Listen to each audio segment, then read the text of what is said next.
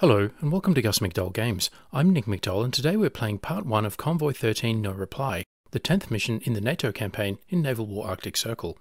Naval War Arctic Circle is based on a hypothetical Great Arctic War set in 2030 and fought in the North Atlantic, Arctic, Baltic and the North Sea.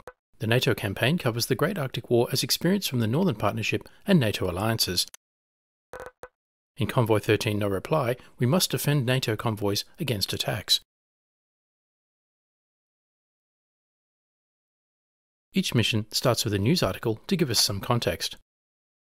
NATO invokes Article 5 in Arctic War. Green light to support UK, Scandinavia, Netherlands in war against Russia. The decision approves measures which will add weight to earlier pledges of solidarity and clears the way for the 23 Allies military to be deployed in Europe and the North Atlantic Ocean, according to a statement from NATO Secretary-General Richter. Please pause the video if you'd like to read the full article, and while you're doing so, don't forget to subscribe to this channel for more great strategy and tactics content.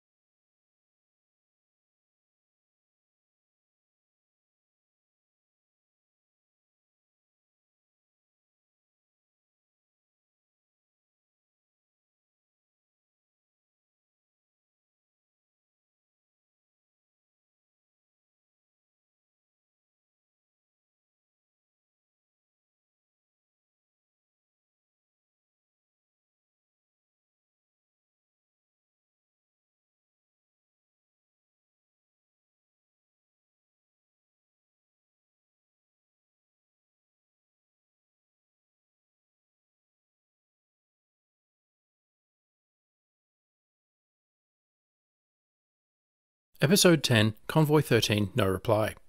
Description: Major reinforcements are being transported across the Atlantic to reach the operations theatre. Undoubtedly, the enemy knows that we are here. Long-range bombers, surface ships, and not the least, submarines are a major threat to the convoys. Objectives: defend the convoys.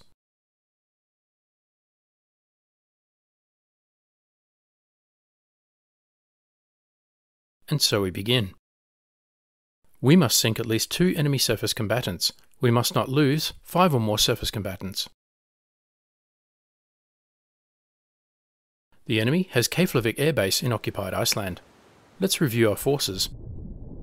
The USS Texas, a Virginia-class submarine, has 12 Tomahawk land attack missiles and 26 Mark 48 ADCAP torpedoes.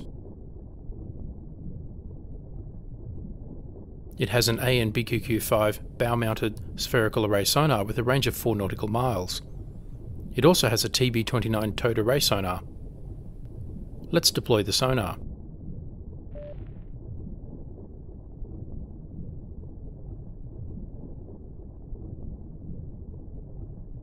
The USS Virginia has a similar loadout. The Texas and the Virginia transited Baffin Bay west of Greenland in the last episode.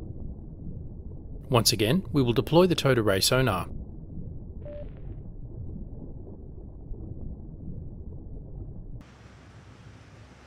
This is RAF Lossiemouth in northern Scotland. It has 8 F-22 Raptor air superiority fighters. Let's send 2 on a fighter patrol towards occupied Iceland. Lossiemouth also has Boeing KC-767 refueling tanker aircraft, Boeing P-8A Poseidon maritime patrol aircraft in ASW and naval strike profiles, and 2 Boeing E-3 Sentry AWACS aircraft. Let's launch one for situational awareness over the Western Isles of Scotland.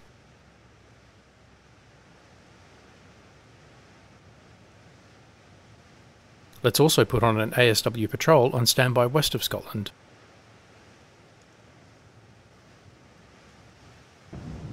This is Convoy 12. It is heading to the UK. The lead ship is the Philippine Sea, a Ticonderoga-class guided missile cruiser.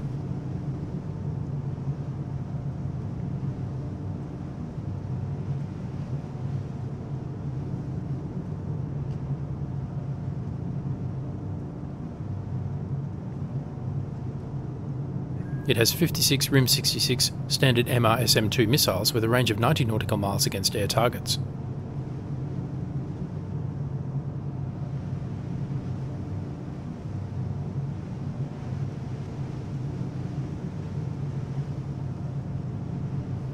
8 Harpoon missiles with 150 nautical mile range against surface targets, 16 Evolved Sea Sparrow missiles with a range of 27 nautical miles against air targets,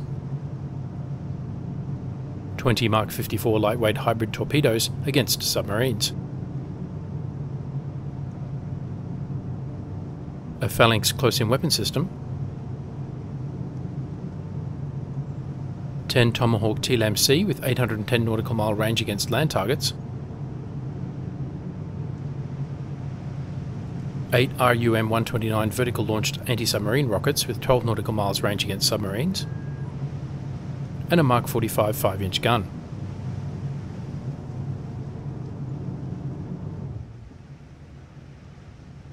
Next in the formation is the Bonhomme Richard, a Wasp-class escort carrier.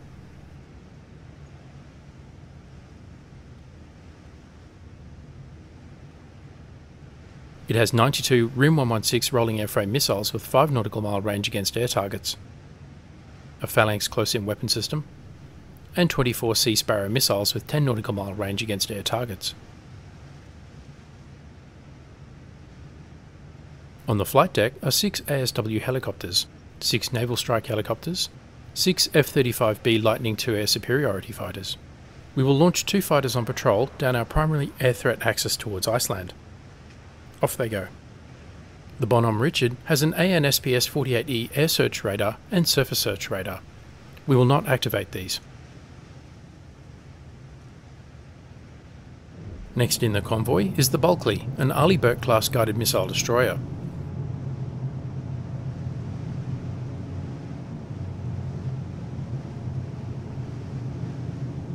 This has 56 SM-2 missiles,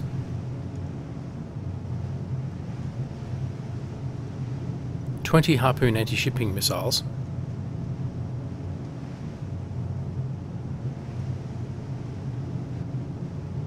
16 Evolved Sea Sparrow missiles, a Mark 45 5-inch gun, a Phalanx close-in weapon system, 10 Tomahawk TLAM-C,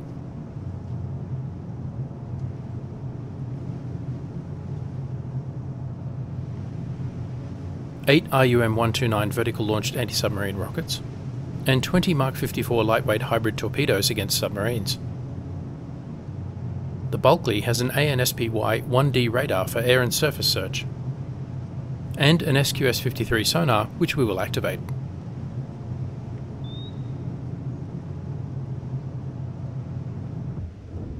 These surface assets are all protecting an oil tanker.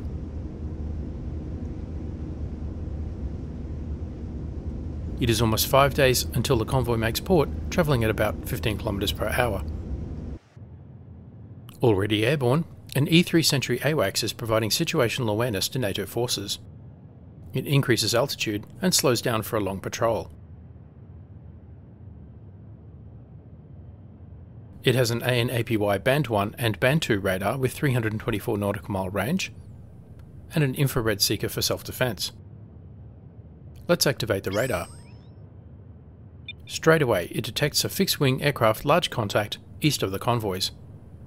This could be an enemy AEWC aircraft, or a bomber, or a maritime patrol aircraft. The carrier task force immediately scrambles 2 F-35C Lightnings from the flight deck to intercept.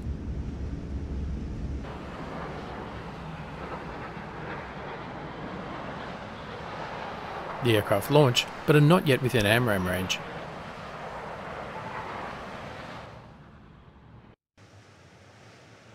The enemy aircraft has been detected, but not identified.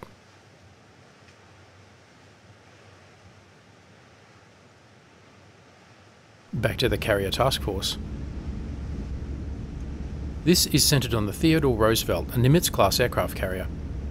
In the last mission, the Teddy Roosevelt Task Force transited through Baffin Bay and the Davis Strait west of Greenland into the North Atlantic.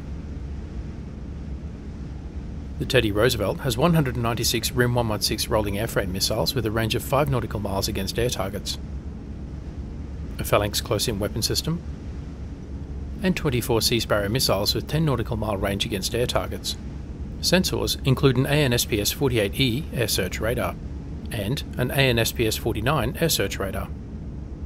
Over to the flight deck, it has 8 F-35C, with 2 already on an intercept mission. Another 6 are configured for naval strike, and 1 for aerial refuelling. 4 Boeing F-18E Super Hornets, 4 Super Hornets configured for naval strike, 2 Growler electronic attack aircraft, 2 Grumman E-2 Hawkeyes, 2 Sikorsky SH-60B Seahawks for ASW missions, 2 MQ-9 Mariner UAV with Hellfires, and 2 M47B Pegasus UCAV with Kongsberg Joint Strike Missiles.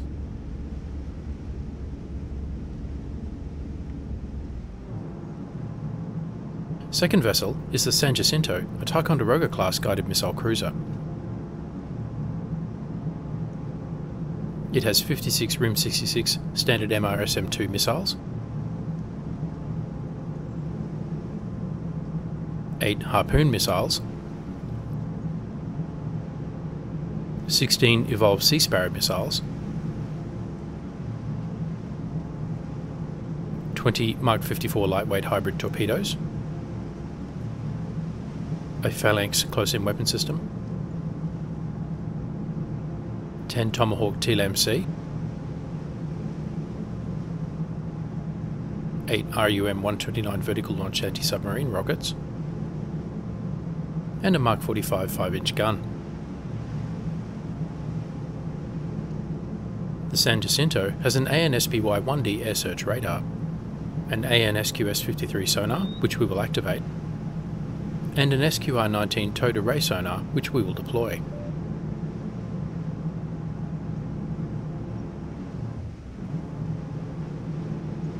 Also in the convoy is the Winston S. Churchill, an Arleigh Burke-class guided missile destroyer.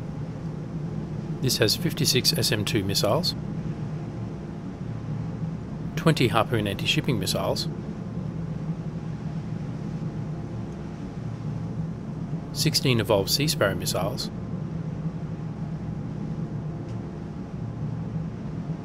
a Mark 45 5-inch gun, a Phalanx close-in weapon system, 10 Tomahawk TLAM-C,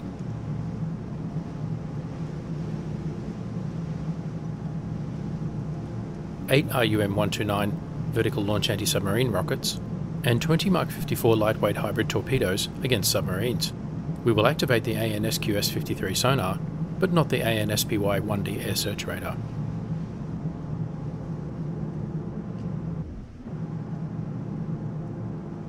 The Lassan, damaged in the previous episode, is repaired now. An Arleigh Burke-class guided missile destroyer, it has a similar loadout to the Winston S. Churchill.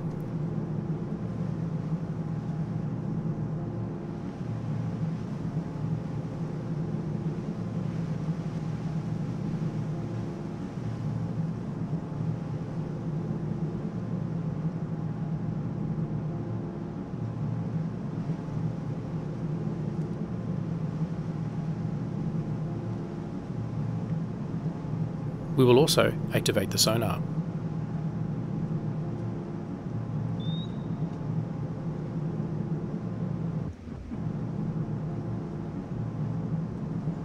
The Howard was sunk in the last episode by a submarine-launched torpedo.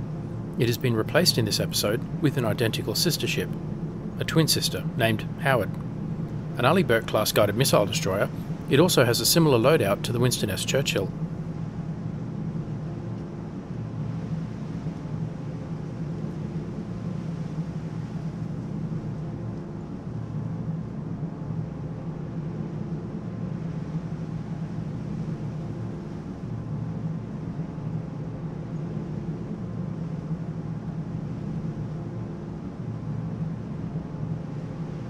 We will also activate the sonar to scare away the whales.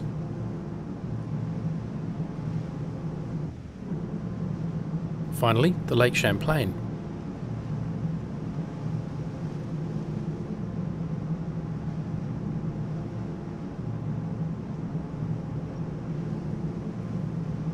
A Ticonderoga class guided missile cruiser, it has the same loadout as the San Jacinto. It also has 2 helicopters.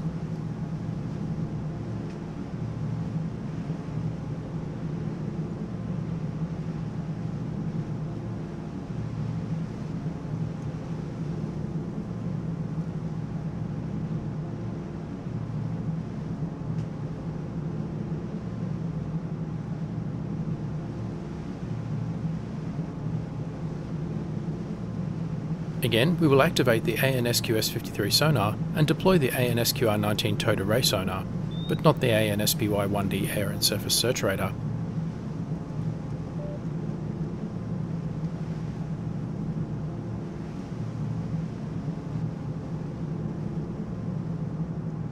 The F-35 from the Bonhomme Richard are still out of AMRAAM range, but vector to intercept the aircraft to the east, which has been identified as a Beriev A-50U Schmel, airborne and early warning control aircraft. This aircraft will give the enemy situational awareness on the location of our ships and planes, and its destruction is a priority. Over to Canadian Forces Goose Bay in Labrador, Canada. It has an AN/MPQ-64 Sentinel radar.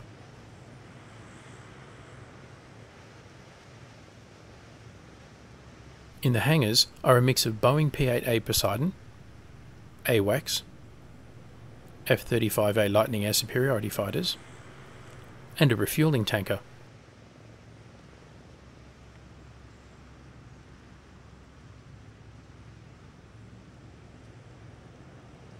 Let's launch the Boeing E-3 Sentry AWACS aircraft to improve situational awareness over Goose Bay, particularly if the enemy launched land attack munitions.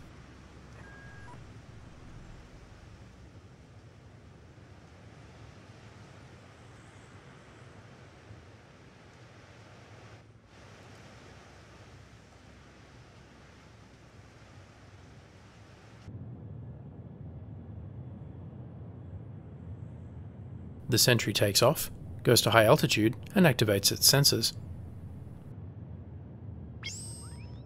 Then it sets a patrol pattern west of the airbase.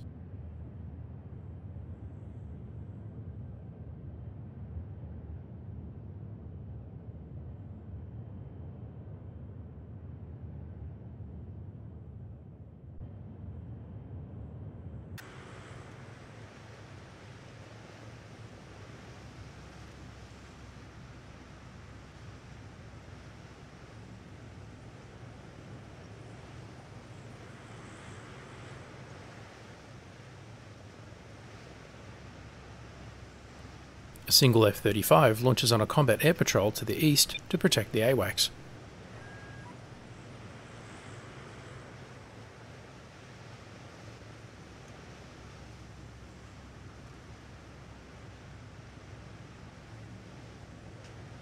A Poseidon also launches to a patrol pattern to the east.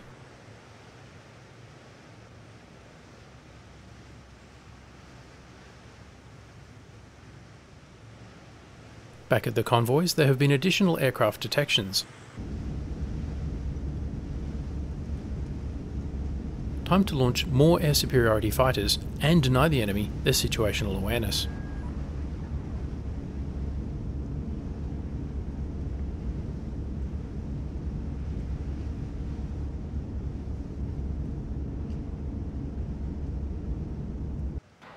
The aircraft out of Lossiemouth are well on their way to their patrol positions. The Sentry moves to a new waypoint, increases altitude, and slows down for a long patrol. It activates its ANSPY Band 1-2 air search radar.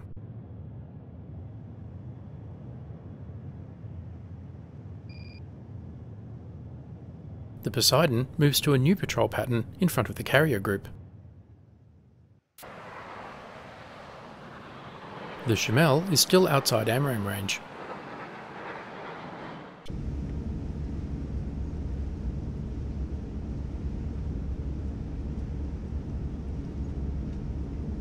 Time for local ASW defence. The Nimitz launches Seahawks.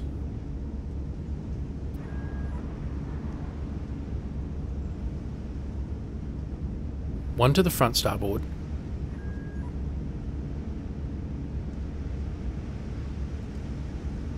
One in front.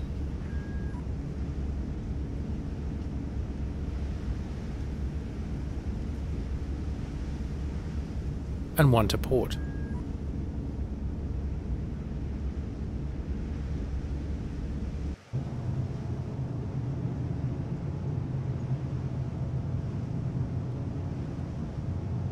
Convoy 12 also commences ASW operations.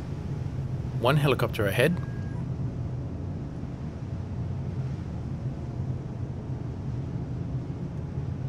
one to port.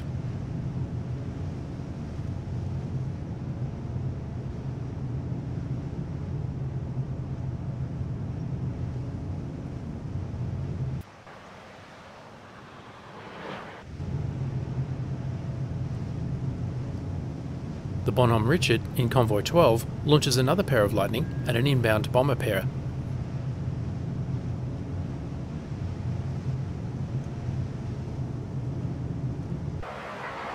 The bombers are Tupolev Tu-160 Blackjack strategic bombers. They seem to be heading directly toward the convoy. It is reasonable to assume a missile strike will follow.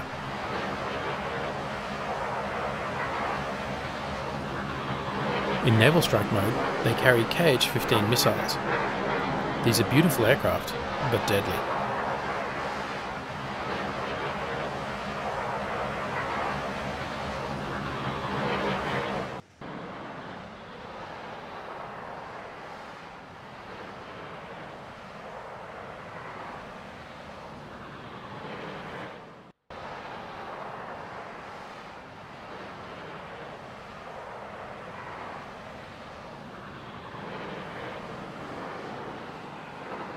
The F-35 from the Teddy Roosevelt are now in AMRAAM range and launch against the unidentified enemy aircraft to the east.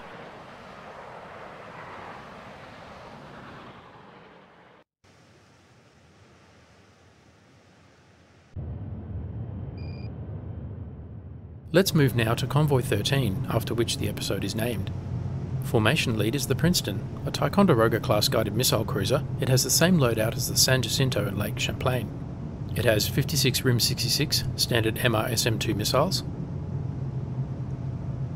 8 Harpoon missiles, 16 Evolved Sea Sparrow missiles, 20 Mark 54 lightweight hybrid torpedoes, a Phalanx close-in weapon system, 10 Tomahawk TLAM-C, 8 RUM-129 vertical launch anti-submarine rockets, and a Mark 45 5-inch gun.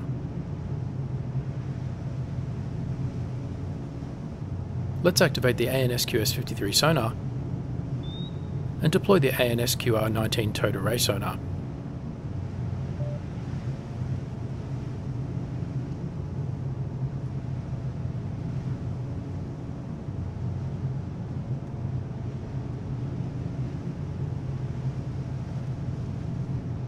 Before we continue, the AMRAAM are closing in on the air threat.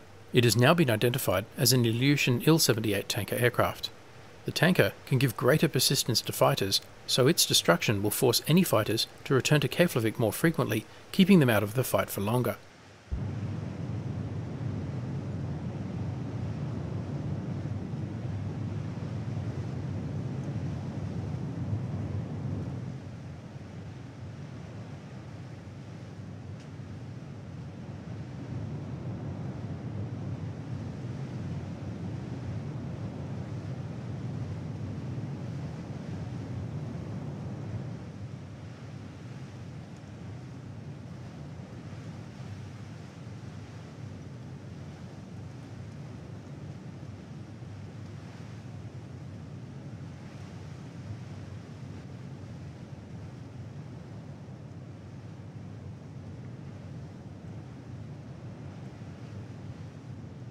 But the tanker evades the missiles, so the fighters re-engage with 2 more missiles. Shoot, shoot, look, as they say.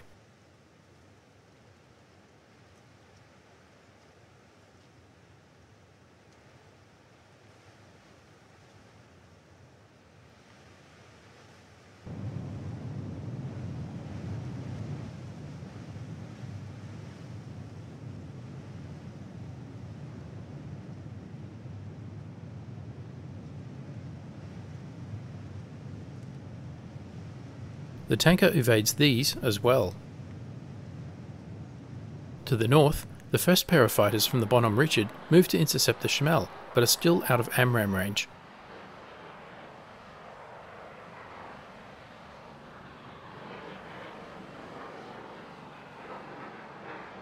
The second pair of fighters are closing on the two 160s.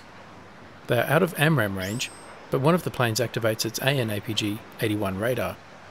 This might cause the two 160 to break off.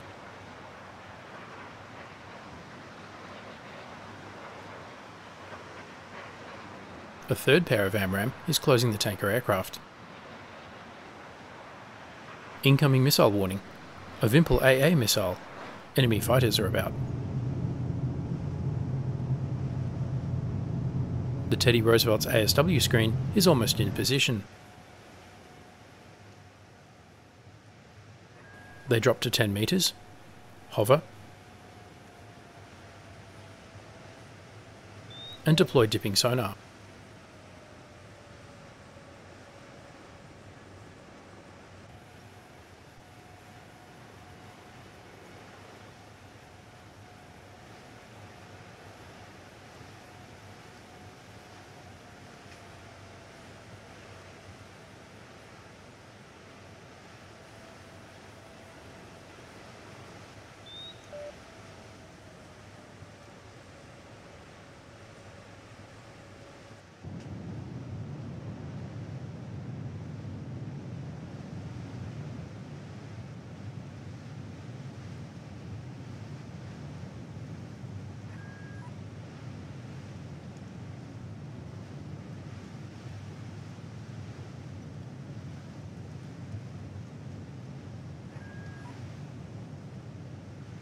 The Ilyushin tanker evades the next set of missiles.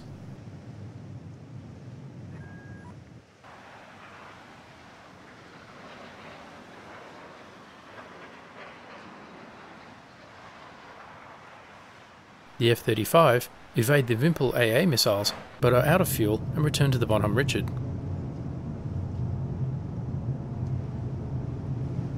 The escort carrier launches another pair of fighters to intercept the two 160s.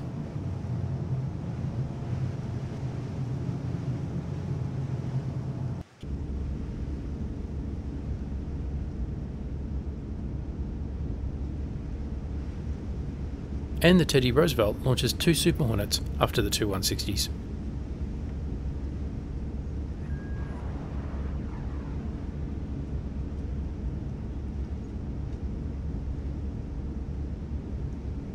So far, we have introduced friendly forces, launched numerous AMRAAM against an Il-78 tanker that refuses to die, and dodged an incoming anti-aircraft missile. We've also set up the ASW screen for the three convoys. But can we down the Il-78, destroy the Beriev, and interdict the bombers? All will be revealed in the next episode.